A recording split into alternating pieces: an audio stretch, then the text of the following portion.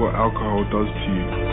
And I actually seen Arnie in different states, sometimes past I don't even know who you are or whatever. So I realized that this is serious.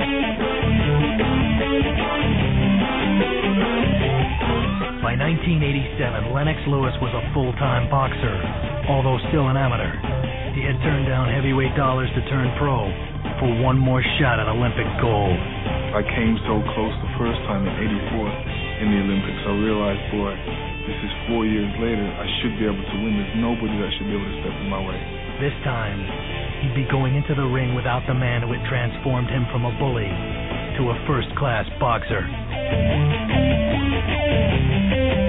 He needed somebody that could be with him every day.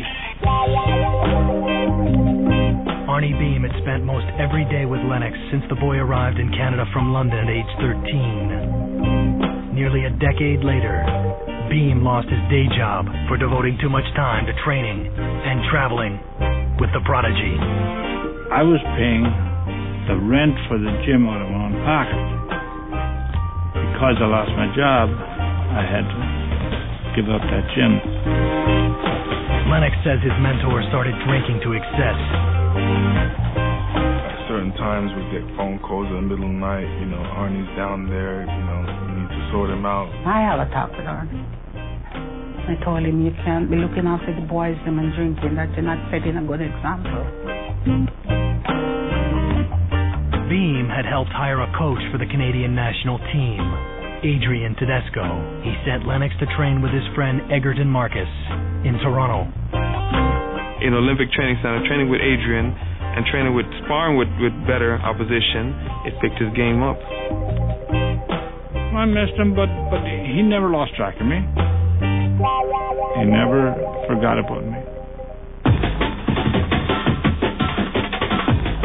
Lennox arrived in Seoul, South Korea the following summer, determined to make his patience pay off in gold. He cruised into the medal bout against the favorite, American Riddick Bowe. Bowe got the best of him in round one. In the second round, realizing that he cannot win the fight the way it was going, he just physically overpowered our American heavyweight. They were screaming at him in the corner, and Lewis has come out inspired. The referee stopped the fight in round two. And the winner is Lennox. Called me that night, and he said, Arnie, that right hand was for you. I said, yeah, good. I said, but I have a question. He said, what's that? I said, what took you so long?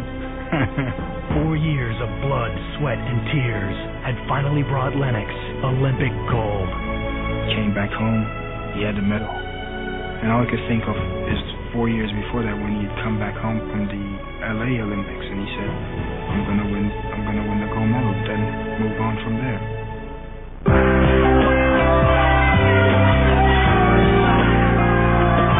Canada gave Lennox a hero's welcome.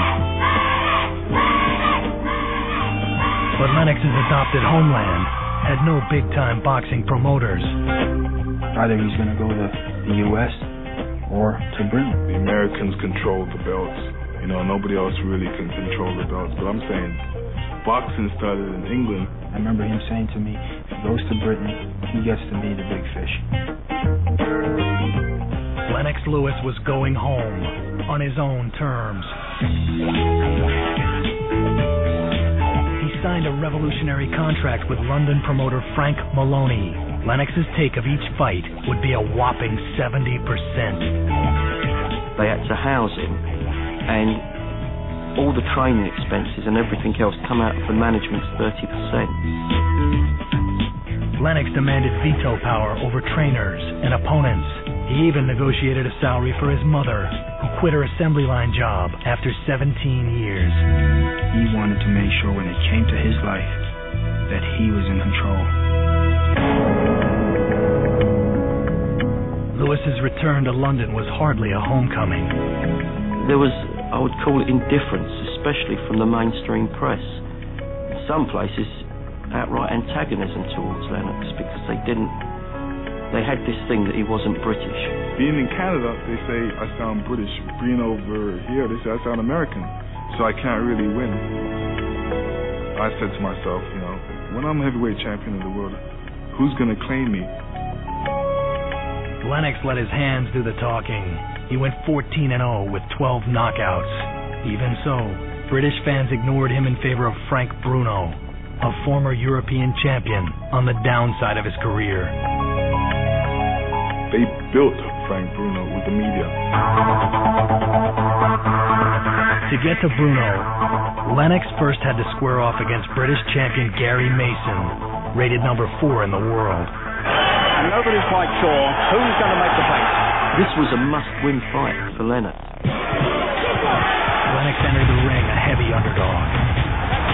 There's something to think about. The way he fought that fight was with his jab, and it was just amazing to see. Lewis, left hand, finds its way very easily into the face of Gary Mason. He jabbed Mason's head off. Lennox Lewis, he's proved himself the better man on this night. The Mason fight made Lennox a legitimate contender for the heavyweight crown. The British press was less than impressed. It was hard to get newspapers and television stations to come to Lennox Lewis press conferences.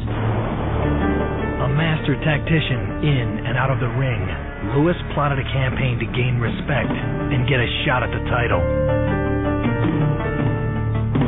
Once you beat him, you know, he will always try and revenge any defeat that he has.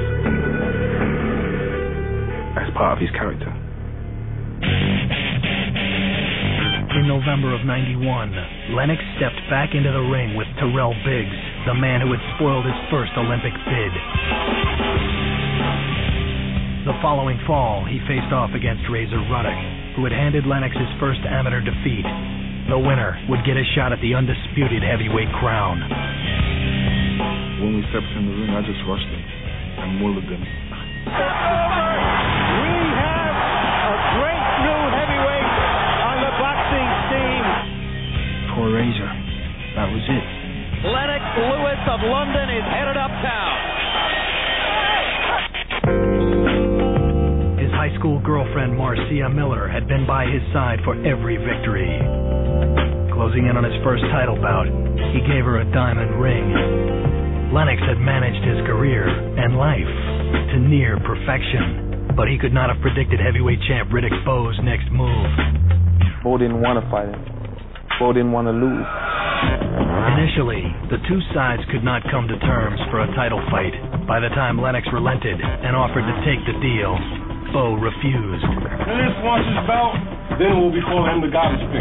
That was his way of getting out of the fight with Lennox Lewis, because he knew he was cruising for losing. The World Boxing Council took Lennox's side, stripping Bowe of his belt and awarding it to Lennox. He learned of the WBC's decision while vacationing in Jamaica. At first, he locked up in his room, and moping about it. That's the most I've ever seen him agitated by anything. It's just the inability to get that fight. He's willing to, duck and dive. I'll wait for him. He's got the belt, but he hasn't got the acclaim that goes with winning the belt. Lennox Lewis was the champion. By default, Riddick Bowe was the first fighter from his past to run and hide, but he would not be the last. When Mike Tyson refused to fight him and gave up his championship, it was just a really crushing blow for Lennox. I know it does eat away at him, but what can he do? In 1993, Lennox Lewis became the first British-born boxer to wear the heavyweight crown in more than a century. But it had been handed to him on a silver platter. He had fought his way to the title, but not actually won it in the ring. It was no fault of Lennox that Riddick Bowe decided to throw this belt into the bin. The former champ had refused to fight, and for that, Riddick Bowe was publicly ridiculed. Lennox was undefeated, but he wasn't even the most admired boxer in Great Britain, much less the world. The great British hope at that point had been Frank Bruno, and he'd been built up into a national icon. British people love the loser. If you lose, they just loved you even more. In October of '93, Lennox gave the Great British Hope a shot at the WBC belt. Now I think they've accepted me. Lewis in trouble in the corner and lands a sensational left hook. Which they should have in the beginning, because I was always British. It's amazing that Bruno stands up, and now Mickey Van stops the fight. He had proven himself to Great Britain, but his life plan was on the ropes. His romance with Marcia was falling apart. The constant pressure of the public eye had been too much for the relationship to bear. That winter, the wedding plans were called off. You know, we were pretty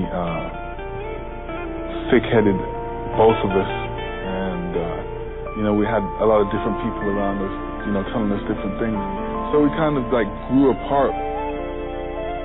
Marcia was not in the crowd when Lennox fought a relative nobody, Oliver McCall. I was throwing a punch, he was throwing a punch at the same time.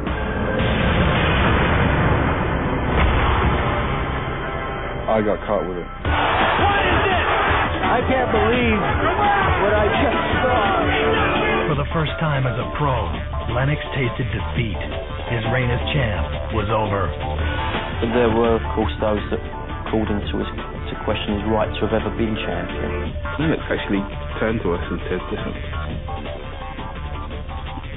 why are you all sad? It was like a weight was lifted off my shoulders, you know, a burden, you know, all of a sudden, okay, I slipped, you know, I'm not perfect. He lifted everybody up in that room, and we all got up and said, right, let's go, let's get out there. Ever patient, Lennox shied away from the spotlight and waited for a chance to win a title in the ring.